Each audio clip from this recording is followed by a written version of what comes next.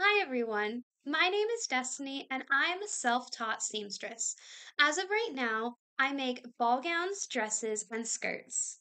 For my first YouTube video, it is part one of three for my Polish folk costume. This first video is of the skirt. The next two parts will be the shirt, then vest. So here is part one. Enjoy the video! So I went to Joann's last night and I got a bunch of materials. This is going to be the vest. It is going to be embroidered, but I still want it blue. And this is going to be the interfacing to give it a little more support.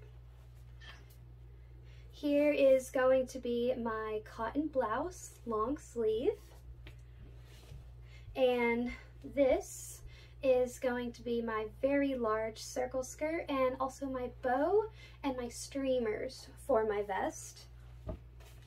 And then this fabric is going to be my apron, which I do love the lace aprons on it. And then here's the pattern for my shirt. And then I got some white embroidery thread. I have more colors of thread, but that was the one I didn't.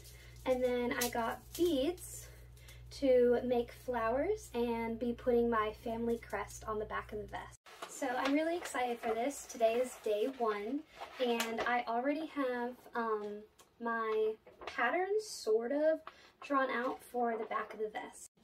So now for day two, I am going to start the skirt and finish it hopefully.